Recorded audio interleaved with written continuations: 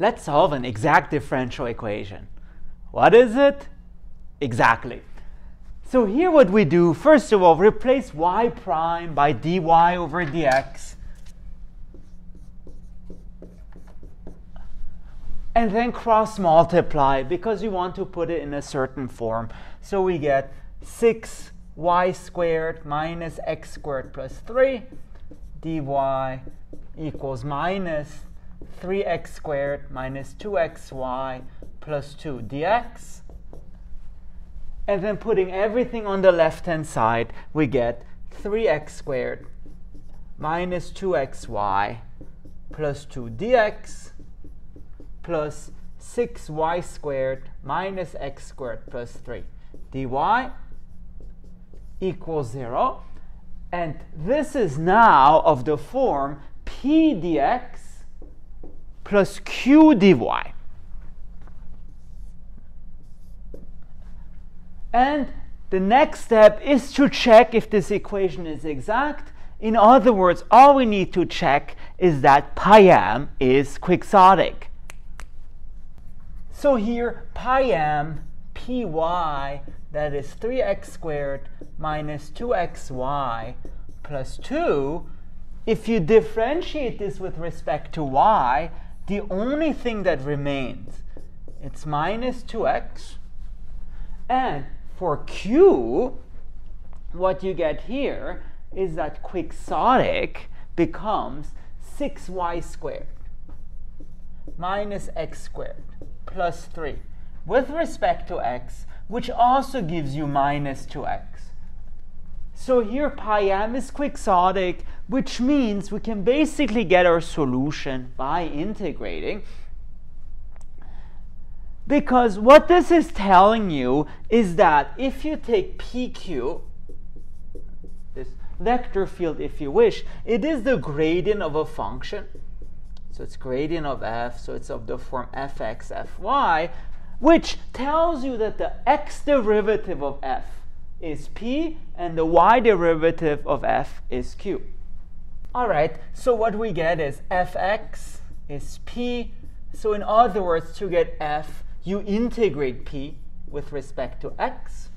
So here it becomes integral of 3x squared minus 2xy plus 2 dx, which then gives you x cubed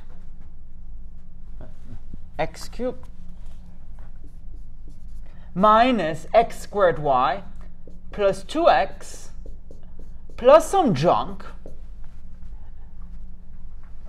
Technically, the junk is a function of y, but here we'll just call it junk. It's a bit easier.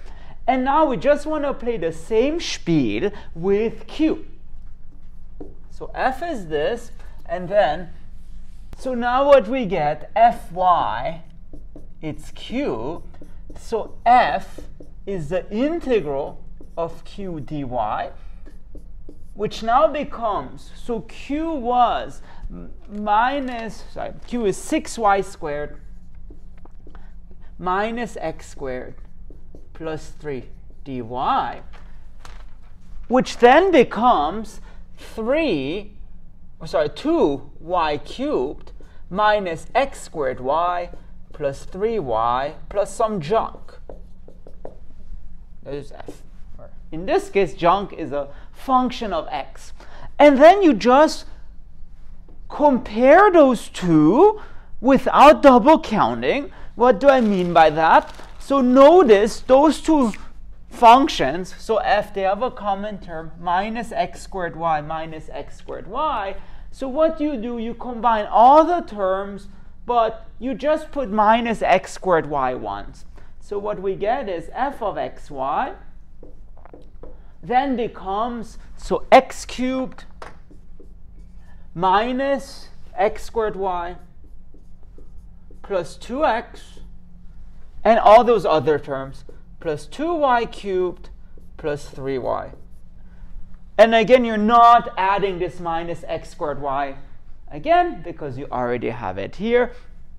And then what does that have to do with anything? So here's a beautiful fact that makes exact equations work. what is the solution?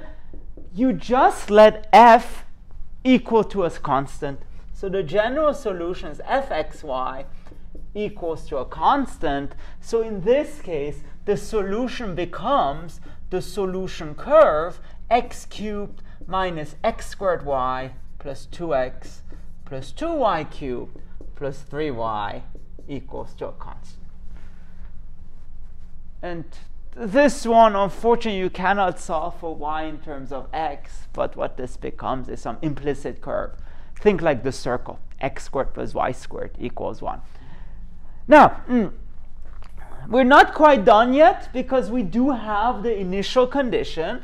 So we do have that y of 0 equals 1, meaning that if x is 0, then y is 1. So all you do, you plug in x equals 0 and y equals 1 in this equation. So then you get 0 cubed minus 0 squared 1 plus 2 times 0 plus 2 times 1 cubed, so 2 plus 3 equals c. And then this just implies that your constant is 5, I believe. And therefore, what is the solution to our ODE? It's simply x cubed minus x squared y plus 2x plus 2y cubed plus 3y equals 5.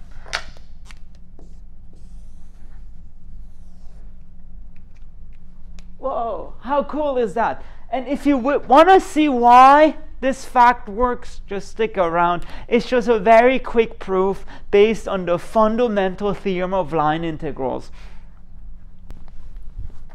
Why does this work? Because suppose, again, your differential equation is Pdx+Qdy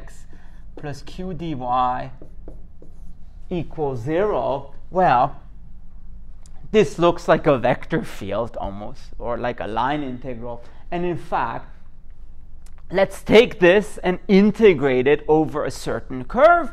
What is the curve? It's the one that starts at your initial condition. So I believe 0, 1, and it's just a curve of your solution.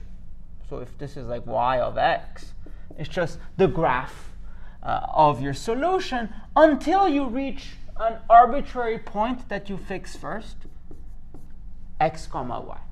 So technically, if you want the technical term, you fix x comma y and let c be the curve that starts at 0, 1 and that ends at x comma y. And then what you want to do, you want to integrate this equation over this curve.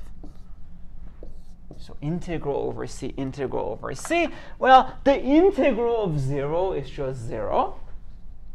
So that's on the one hand. On the other hand, we have integral of Pdx+Qdy. And all this is, it's the line integral of f dr, where f is the vector field p comma q.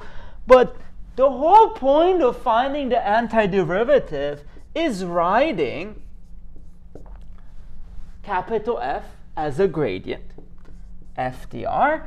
And then there's this beautiful theorem, fundamental theorem of line integral, that tells you the integral of the gradient is just f at the endpoint minus f at the starting point. So in this case, f of xy minus f of 0, 1. So what is that saying? The total contribution here is 0. So the way it works then is that f at the endpoint equals to f at the starting point. In other words, this minus this equals 0, which implies that f of xy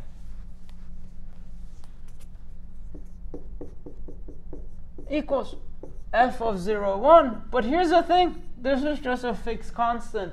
Therefore, in the end, we do have that f is constant on the solution curve. How neat is that? And I really like this because it illustrates the power of multivariable calculus. All right, I hope you like this. If you want to see more math, please make sure to subscribe to my channel. Thank you very much.